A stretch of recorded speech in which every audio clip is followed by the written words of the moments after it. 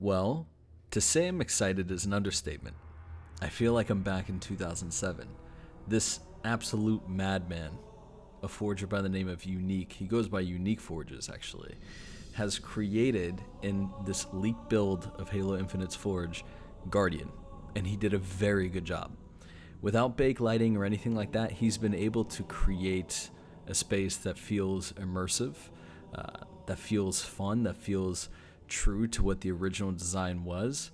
And it's interesting to see this map in Infinite because they're such vastly different games, right? And it'll be very interesting to see how we actually get to play, or what the play actually feels like on this map now, all these years later, with everything new that's been added to Halo.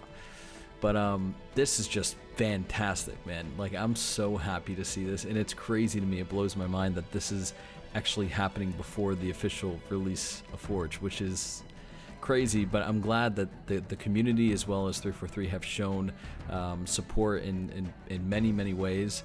I've heard nothing but positive feedback about the stuff that I've shown and whatnot, and to be able to see other creators like this really pushing the limits and creating some really inspiring stuff is just even more of a reason to look forward to the future of this game, in my opinion.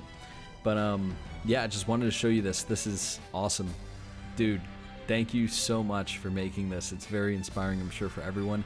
And he sent me the map file, so I might actually jump in during one of my streams, maybe this weekend, throw a different aesthetic on this, or maybe just add on top of whatever he's done, and we'll see where that goes. But he did an amazing job. Make sure you subscribe to him. Keep up with this guy, because I really think he's going to do some amazing things. I mean, obviously, just look at this. So yeah, I'm just blown away.